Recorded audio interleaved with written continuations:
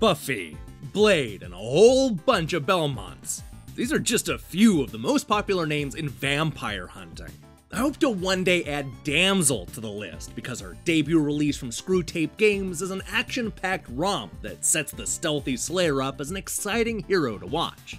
From the tight gameplay to the comic book story to the intense firefights, Damsel bursts on the scene with a surprisingly strong start that fans of action platformers are going to love.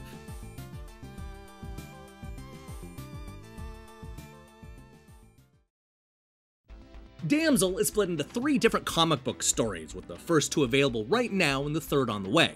The premiere issue establishes Damsel, or D as her friends call her, as a nimble action hero with a powerful shotgun and a wooden stake for close quarters combat. Things quickly spiral out of control after D uncovers damning information that the powerful vampire corporation Red Mist is adding an illegal ingredient to their popular drinks. This sends the Vampire Slayer on an intense adventure to infiltrate, investigate, and ultimately disrupt production. But don't expect to do this without first killing hundreds of those undead bloodsuckers along the way. The good news is that Damsel is more than ready to take out an entire nest of vampires. She comes equipped with a powerful gun and a helpful dash move. She can also double jump, wall jump, and even bounce through the air by shooting at the ground. She's ready and prepared for anything the vampires have to throw at her, and that's what makes playing as her so much fun. Dee can toy with her prey, as she almost always has the upper hand in every fight. Part of the reason for this is because of the way the stages are constructed. Instead of just running left to right like a lot of action games, Damsel tosses you into a closed-off arena filled with different platforms and paths. Each stage gives you a different mission, such as destroying a bunch of surveillance cameras, rescuing hostages, killing enemies, or uploading important files at the different computer terminals.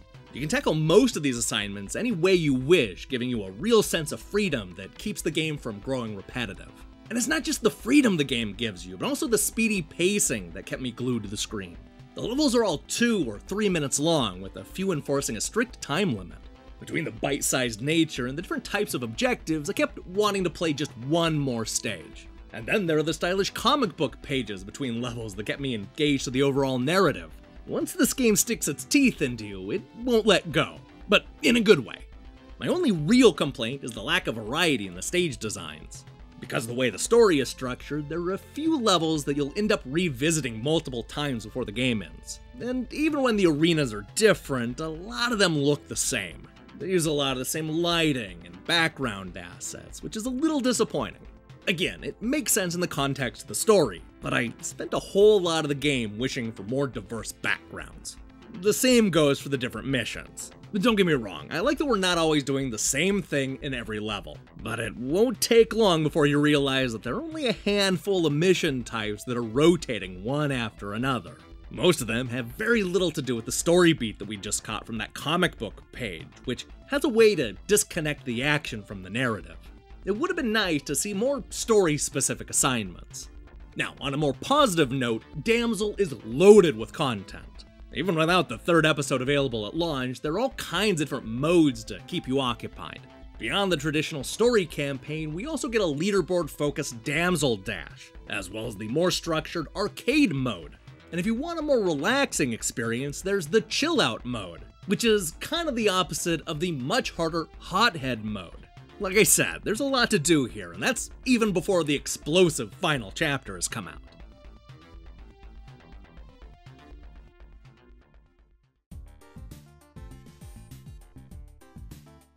Don't let her small frame and blue hair fool you. Damsel is one of the year's best new characters. This debut release from Screwtape Studios is a joy to play and filled with great ideas. Best of all, there's a vampire slaying story here that is surprisingly interesting.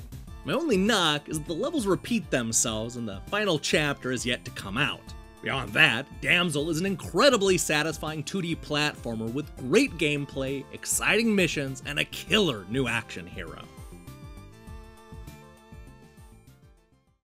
Hey, thanks for watching our review. If you liked what you saw here, then you should know that we post new reviews and features almost every day. So here's the question I have for you. Who's your favorite video game heroine? I'm looking for the strong and cunning women that know how to get the job done. There's some obvious answers, like Samus and Lara Croft, but I'm partial to Dolores from Thimbleweed Park, and of course Jade from Beyond Good and Evil. Let me hear your picks in the comments below. In other news, I'm currently hard at work on a bunch of reviews, but I'm also dealing with some computer problems as of the recording of this outro. We'll see what happens. In the meantime, I strongly recommend you click that subscribe button and support what we're doing here. Until then.